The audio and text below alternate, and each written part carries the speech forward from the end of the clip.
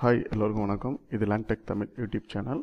இன்றைக்கி வந்து நம்ம எதை பற்றி பார்க்க போகிறோம்னா, Adobe Premiere 2018 வந்து கேரக்டர் ரன்னிங் ஆகுது. அந்த கேரக்டரோட பேக் சைடில் வந்து நம்ம வந்து ஒரு டெக்ஸ்ட் ஒன்று எப்படி அப்ளை பண்ணலாம், அதாவது அந்த ஃபோர்க்ரவுண்ட் அண்ட் பேக்ரவுண்ட் ரெண்டுக்கும் சென்டராக அந்த டெக்ஸ்ட் எப்படி அப்ளை பண்ணலாங்கிறத பற்றி பார்ப்போம். ஏற்கனவே டுட்டோரியல் நேற்று பார்த்தோம், அது வந்து ஆஃப்டர் எஃபெக்ட்ஸில் பண்ணோம். இது வந்து சிம்பிள் ஸ்டெப்ஸில் ப்ரீமியரில் எப்படி பண்ணலாங்கிறத பற்றி தான் இன்னைக்கு பார்க்க போகிறோம். ஓகே, இப்போ நான் ஒரு கிளிப் எடுத்து வச்சுருக்கேன் டைம்லைனில். ஓகே, இப்போ இந்த கிளிப்பை வந்து டூப்ளிகேட் பண்ணிக்கோங்க. ஆல்ட்டை ப்ரெஸ் பண்ணிட்டு அப்படியே ட்ராக் பண்ணிங்கன்னா டூப்ளிகேட் ஆகிரும். ஓகே, இப்போது நம்ம எஃபெக்ட்ஸ் பேனல்ஸில் வந்து பெயிண்ட் பக்கெட்னு ஒரு டூல் இருக்கும். பெயிண்ட் பக்கெட் இந்த டூலை அப்படியே ட்ராக் பண்ணி மேலே ஷார்ட்டில் வைக்கிறேன். ஓகே, இப்போ effects control, paint bucket, fill point வந்து நீங்கள் வந்து இந்த பாயிண்ட்டை வந்து எங்கேனாலும் அட்ஜஸ்ட் பண்ணிக்கலாம். எந்த இடத்துல பெயிண்ட்டு, அதாவது எந்த கலர் பேட்டர்னை உங்களுக்கு ஆல்ஃபா சேனலில் சேஞ்ச் பண்ணணுமோ அந்த கலர் பேட்டர்னில் நீங்கள் அந்த டூலை வந்து மூவ் பண்ணாலே உங்களுக்கு அந்த இடத்த எல்லாமே ஃபில் பண்ணிக்கலாம். நான் வந்து இப்போ இந்த வாலில் எனக்கு வந்து ஒரு டெக்ஸ்ட் அப்ளை பண்ணோம். ஸோ நான் வந்து இந்த வாலை வந்து செலக்ட் பண்ணிக்கிறேன். ஓகே, இப்போ பார்த்தீங்கன்னா பாடியில் உள்ள கொஞ்சம் கலர் பேலட்லாம் போயிடுச்சு. ஓகே, இந்த டாலரன்ஸ் இருக்குல்ல, இதை வந்து நீங்கள் எவ்வளோ அதிகப்படுத்துறீங்களோ அவ்வளோ தூரத்து அந்த கலர் பேலட் எடுக்கும், கலர் பிக்சல்ஸ் எடுக்கும்.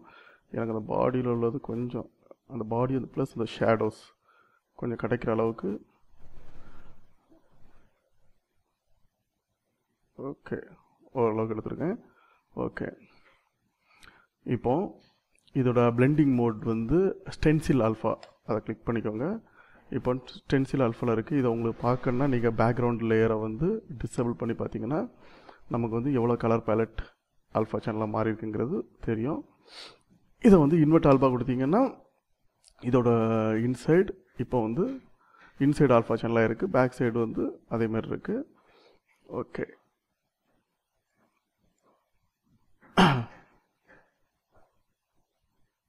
இப்போ நான் பேக்ரவுண்டை எனேபிள் எடுத்து விட்ருக்கேன். இப்போ நம்ம வந்து ஒரு டெக்ஸ்ட் ஒன்று அப்ளை பண்ண போகிறோம்.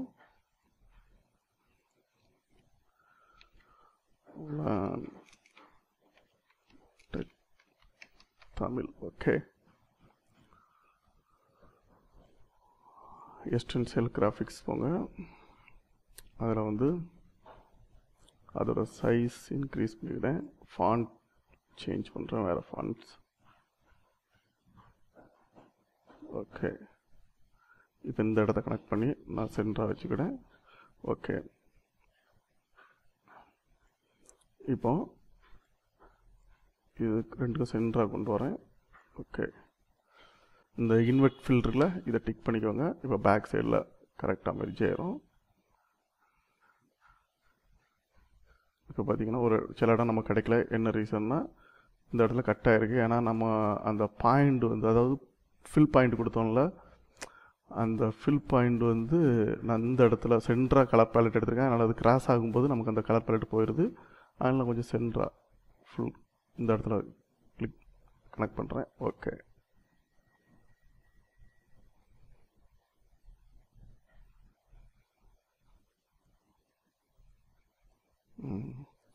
இப்போ ப்ளே பண்ணி பார்த்தா தெரியும்.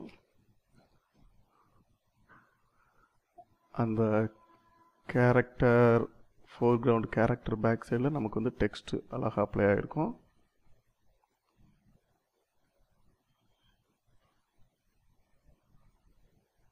ஓகே, தென் இதுக்கு வந்து டெக்ஸ்ட்டுக்கு வந்து ஒரு ஸ்ட்ரோக்கு ஷேடோஸ் கொடுத்துக்கலாம்.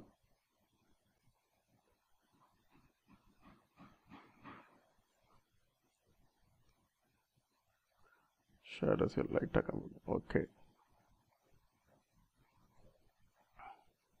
ஓகே, ஷேடோ கொடுத்தோம். தென் வந்து நம்ம இப்போ இந்த டெக்ஸ்ட் லேயரை செலக்ட் பண்ணிக்கோங்க.